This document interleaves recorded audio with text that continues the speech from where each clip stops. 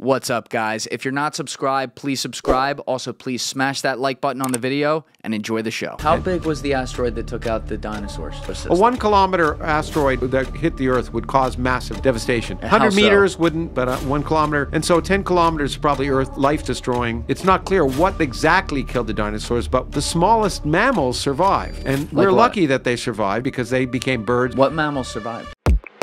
Close. If we have a planetary defense system where we have telescopes looking for potential Earth colliding objects that are, say, that will take 10 years to get here, if we see them far enough, maybe take 10 years to get here, then you might imagine getting a rocket and launching it with enough time to deflect its trajectory by enough to miss the Earth. And that's the idea of planetary defense. It's a really useful thing. I mean, the likelihood that we're going to be hit is small. The big asteroids take maybe once every 100 million years, okay?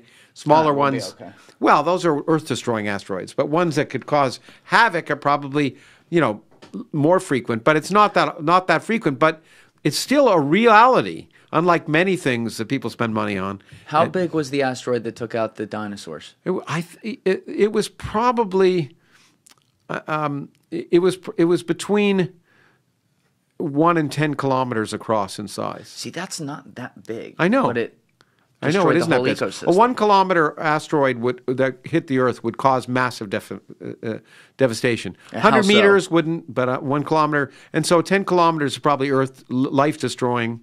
Is it because the force of the impact gets it down to like the core? No, no, nothing like that. No, it didn't. This one the one that killed the dinosaurs that landed in Chicxulub. It just landed there's a big crater in the underwater. Now it's underwater in Central America, and so it wasn't the crater. It produced a lot of things like tidal waves, but it also in the atmosphere, it's going very fast and it's burning hot, and it knocked out stuff that would produce fires throughout the whole world. So, there's many different ways you could have imagined. So that could have changed the climate and destroyed dinosaurs. It might have affected the oceans, the acidic level of the oceans from all the force of the impact and the fires that happen. So there's no one, I think. Guys, if you'd like to join our Patreon by hitting the link in the description below, not only does it support our show and allow us to get great guests like this and put out more content, but you're going to get exclusive access to the Julian and Alessi show, which is the show we post only on Patreon. That's with my producer, Alessi Alaman, and I, as well as some behind-the-scenes content and some extra content with guests. So hit that link in the description below, and I hope to see you over there. It's not clear what exactly killed the dinosaurs, but as a result of that collision, but it could do many different things that would do it. And so you wouldn't want to be around when such a thing happened. Although the smallest mammals survived, right? And we're lucky that they survived because they became birds and everything else that we... What mammals survived? Well, there were small... The ancestors of birds and that are now birds, who were little dinosaurs. And the point is that big things tended to not survive, little things tended to survive. And those little things, if nothing survived, we wouldn't be here, right? No. So some things had to evolve and into us, survive and evolve into us. So we're lucky. We're an accident. If that hadn't happened, maybe we'd be two dinosaurs having a podcast right now. Yeah, yeah. And I mean, if you talk to physicists, if you talk to other physicists, they'll talk about, and I don't want to get to multiverse yet, but sometimes if you look at like theoretical multiverse, it could sometimes even be where we're tuned to just the right frequency that there's dinosaurs in this room right now in another reality. In another reality, yeah, that's a little metaphysical for me, but it's definitely out there.